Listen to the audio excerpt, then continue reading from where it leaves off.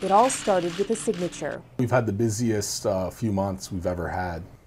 It's really just been spiraling out of control. It's been pretty busy.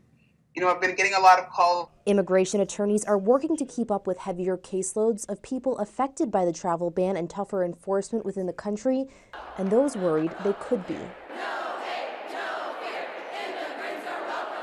And the roller coaster ride isn't over yet, despite 2 federal court decisions to keep the temporary restraining order against the ban in place.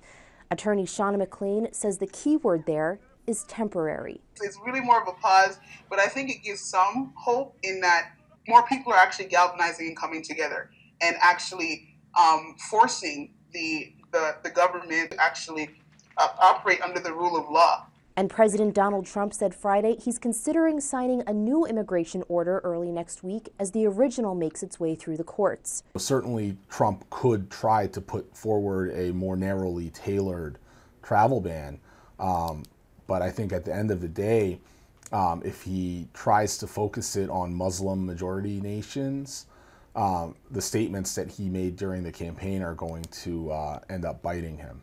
Lawyer Matthew Borowski says that's because courts take intent into account when making their decisions. In the meantime, work on current cases will continue as attorneys and clients wait to see what's next. In Buffalo, Sarah Blazonis, Time Warner Cable News.